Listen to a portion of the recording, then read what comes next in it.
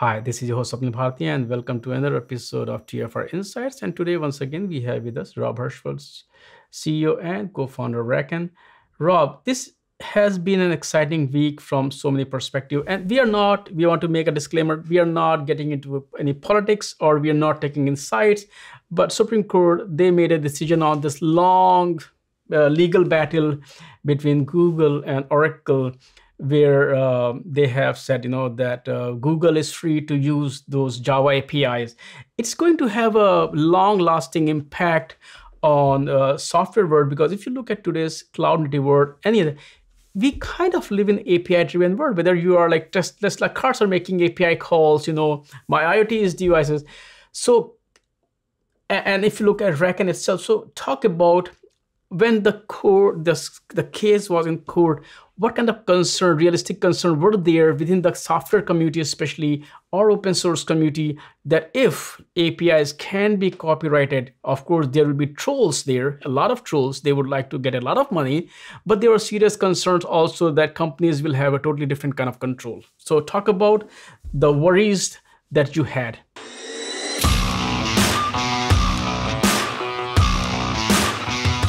Yeah, this is an evolving question. And unfortunately, there are pros and cons on both sides of the issue because there are times when you want to have things that you're making protected and be able to say, this is my intellectual property and defend that.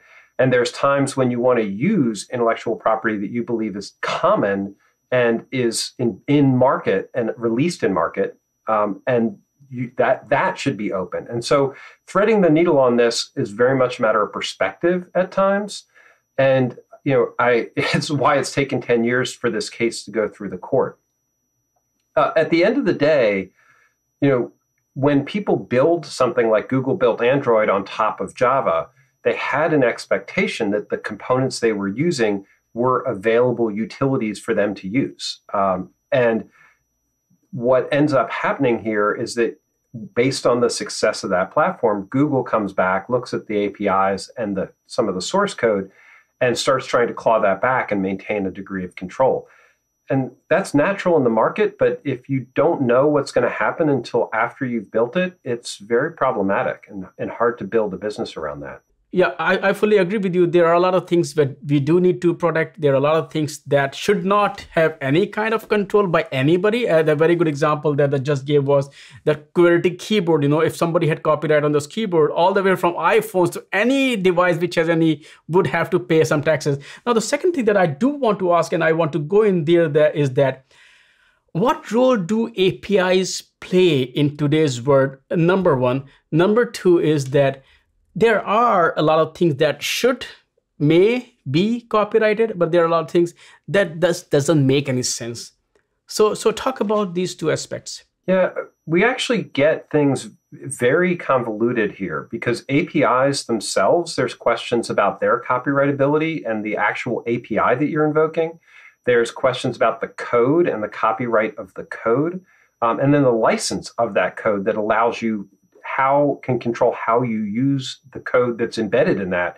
And today's open source projects are actually composited over hundreds of other projects. And so, one of the things we saw in the old Linux SCO wars, which might be even coming back now, is that the inclusion of a couple lines of code in your project could contaminate the whole project based on a copyright or a license or something like that.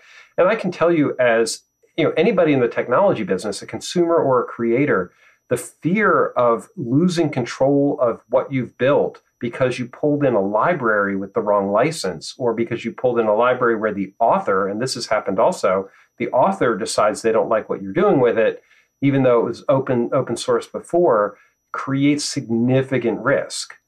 And so, one of the things I like about the way this court case came back is it said Google is using standard libraries in a standard way, and they had an expectation that they could do that.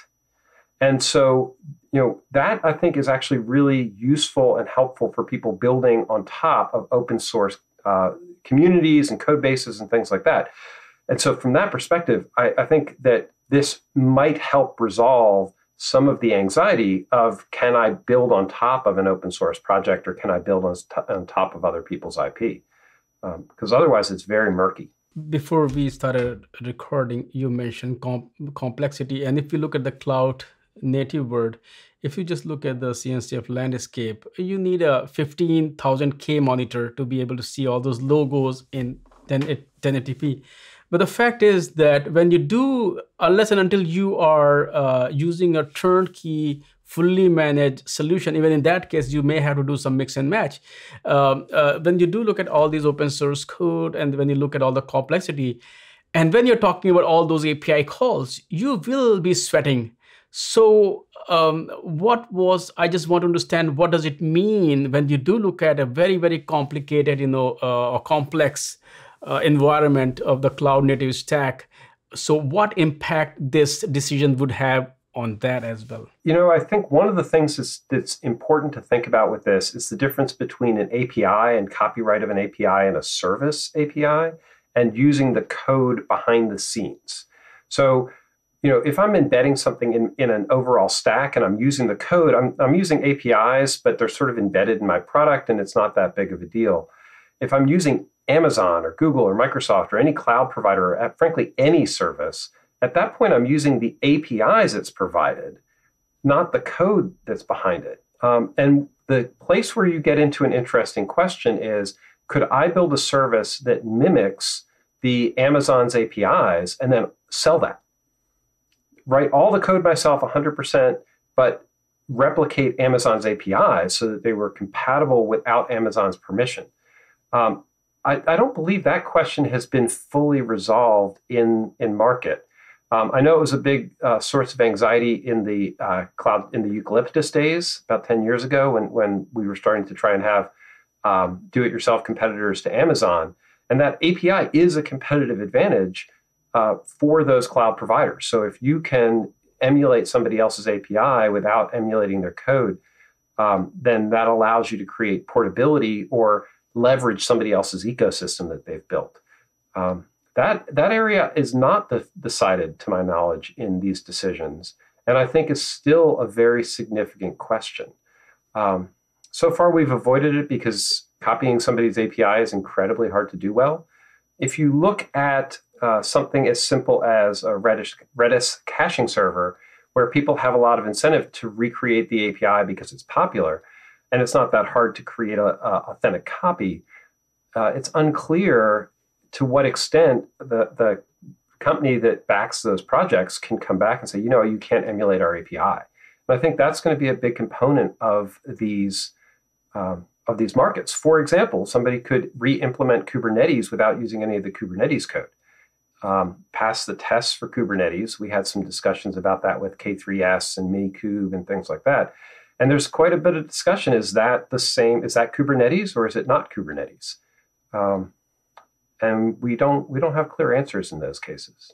Right. Yeah.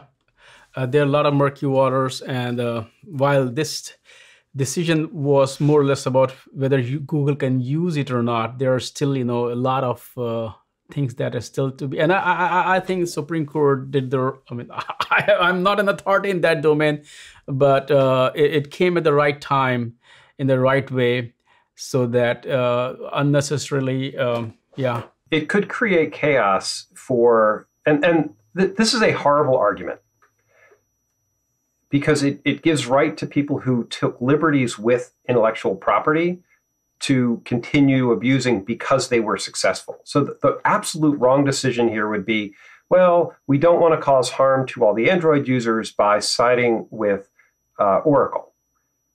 Right? That, unfortunately, would break the market in the fact that if you've written something and it's used without your consent or against the license, we can't reward people who were successful just for doing that work.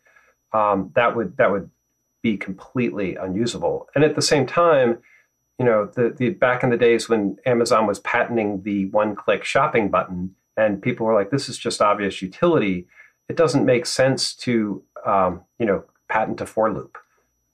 Or copyright a for loop where somebody could rewrite the code and it wouldn't be materially different. So it's very, very difficult to figure out the means test with these pieces. And for the Supreme Court to actually do pretty well on a technical issue means, they definitely got some good advice on that. I don't think we're at the end of this by any means, where people are going to keep embedding services on top of other services. That's the nature of our increasingly complex technology landscape. As we were discussing earlier also, with Racken, you folks are leveraging a lot of open source technologies, and we do live in this API driven world where the work is created by someone else, not us. We leverage it, we contribute back. That's how it works. How does it impact folks like you who are creating new technologies, new solutions, and they are kind of at the mercy of other companies who wrote some line of code?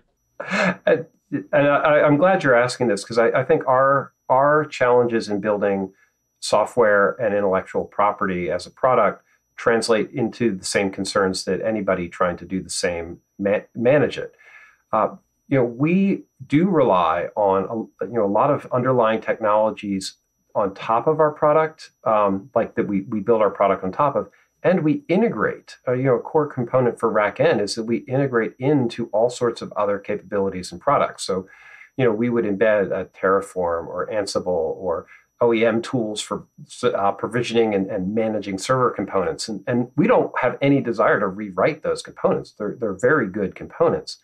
But it does get tricky when you start to embed a utility into a system of what the how you can change it, if you can modify it, how you take it in whole, who is actually the licensed user in those cases, and what the permissions are. And I think that I look at the Supreme Court here and think, okay, I can use other people's software products as a unit in a consistent way and be in the clear. That's a relief. I think that we can still get into trouble if you look at calling something yours that's not yours, and making the pretense that it's this is all mine. I'm just going to ignore all the components that I've built behind the scenes. And probably the most important thing that we do is we actually claim when we use other people's components. We track all those things, and we are very aware of the components that we bring in to our system. In part because that's part of our value proposition, but in part because you have to know the provenance of everything you have. And this decision does not reduce that requirement in any way. I think there's a very thin line between what the Supreme Court has given us a sigh of relief over and what would cross that line and isn't going to be protected from that perspective. APIs and how you use APIs is a big one. But products and software and code and libraries are still potentially fraught with peril if you're using them without understanding the licenses behind them. Rob, yes, this was a really good discussion. Especially, it was less about that issue has finally been solved for Google. It was for the whole software industry, because that was really serious, because as we talked, we live in this API driven world. So thanks for sharing those insights and being builder yourself.